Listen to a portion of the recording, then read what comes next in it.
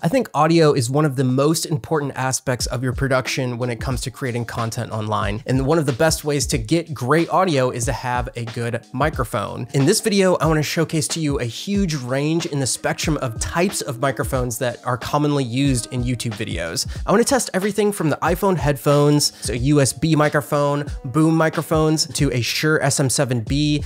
All of these will be in different price ranges, and I'm going to start at the cheaper end of the spectrum and then slowly move up to the more expensive stuff. All along the while, hopefully you will be able to determine what is best for you in your situation and your budget. Now, before I begin, I just want to showcase to you the acoustics of this room. I have a couch, I have carpet on the floors, but the fact that I don't have a whole bunch of material on these walls, it's going to be creating reflections, and there's quite a bit of echo or reverb within this room. So without further ado, let's go ahead and hop into the first one, which is recording directly onto the microphone on the camera. Now, as you can see, the camera is pretty far away from me. It probably sounds pretty roomy. I can't hear it from here. I don't suggest anybody using the microphone on your camera unless it's a last resort. Obviously, some sound is better than no sound. Now we have the Rode VideoMicro on top of the camera, which I think is one of the best investments that you can get for better sound when you're using something like a mirrorless or DSLR camera. Probably sounds better than what you were listening to before with the on-camera audio, but since I'm so far away from the microphone, it probably doesn't sound as good as it could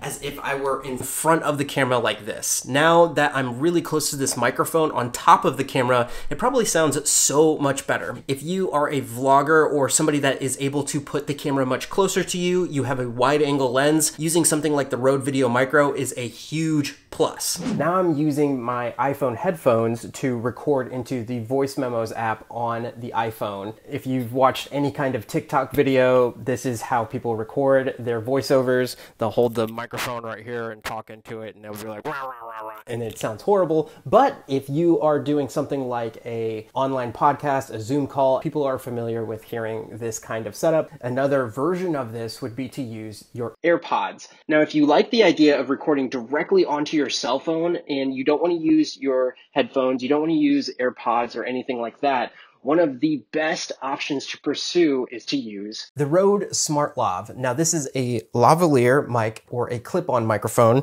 that you can clip on to your shirt like this. And I have the wire tucked in underneath my button-down shirt that I've just changed into. This lavalier is connected directly into the phone. I just have to use the little dongle right here. It goes straight into my voice memo app. I can then airdrop that file directly into my computer afterwards. And the really cool thing about recording directly to a smartphone like an iPhone is that you can use iCloud to back up your audio files. So let's say if you're using something like an external device, you may have an SD card go bad or something like that. Well, if you're recording directly onto a cell phone and you can back that up automatically without even you having to think about it onto iCloud, really cool. Not something that you get with the more expensive microphones, just something to think about. Also, with clip-on lavalier microphones, you could get into wireless packs like the Sennheiser EW series. There's also the Rode Wireless Go, but with those kind of microphones, now you could get further away from your signal source and go directly into your camera or go into your field recorder or audio interface. So there's a couple options on the lavalier front, but one of my favorite things to use when I'm in front of a computer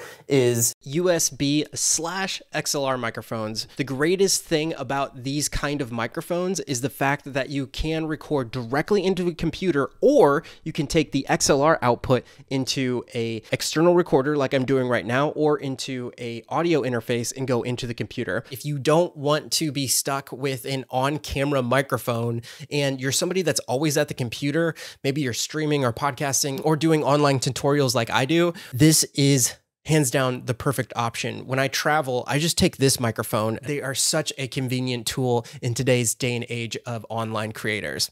Now, if you wanted to step up the production value of the microphone in front of you, the next thing that you could do is get a condenser microphone. Now, at this point, we're going to be stepping up into the higher budget type of microphones. I hope you can really tell the difference between what you were just listening to with that dynamic cardioid microphone versus the this condenser microphone. Now, don't get me wrong, this is a cheap version of a large diaphragm condenser microphone, but it definitely gets the job done. It's the Studio Projects C1.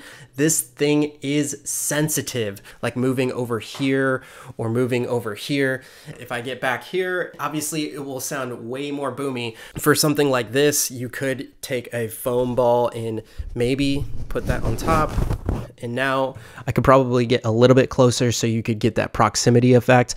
Notice how it sounds even more nasally now. Another big aspect to the budget here now is that we're no longer just talking about the microphone going into the computer or going into your camera.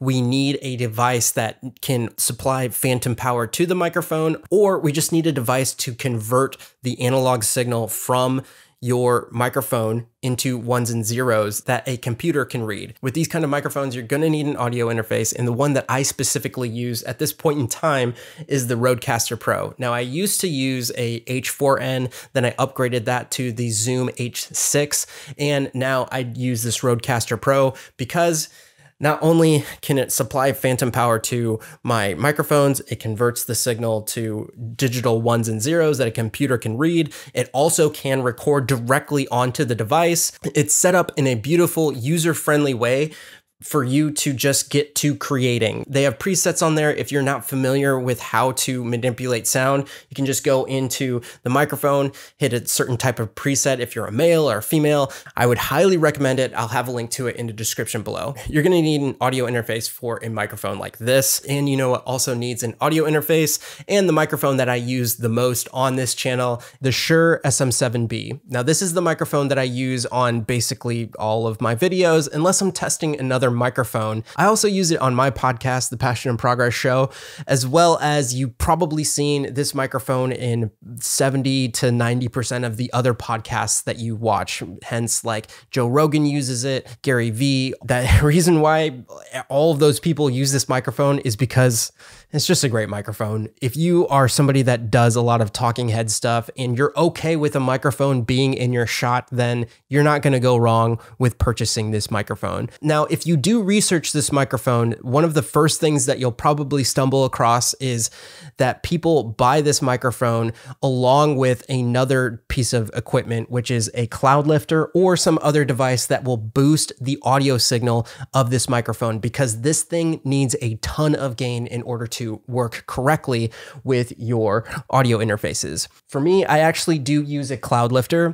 In fact, I have a whole video showcasing to you the differences of how this microphone sounds with and without the cloud lifter. If you want to take a listen to that, I'll link it here on the screen. But this also leads us into one last way of recording sound for these kind of talking head videos that I haven't talked about yet. And that is to use a boom microphone that I've put onto a microphone stand that's closer to me. This is also a kind of microphone that you can connect directly into your camera. You could also use the VideoMicro in this same way. In fact, instead of getting closer to the camera like I did before, I could actually just put this VideoMicro up here, and this is what it would sound like. Now, still sticking with the idea of using a boom microphone, but upping your production to something much, much more professional, there is the Rode NTG3.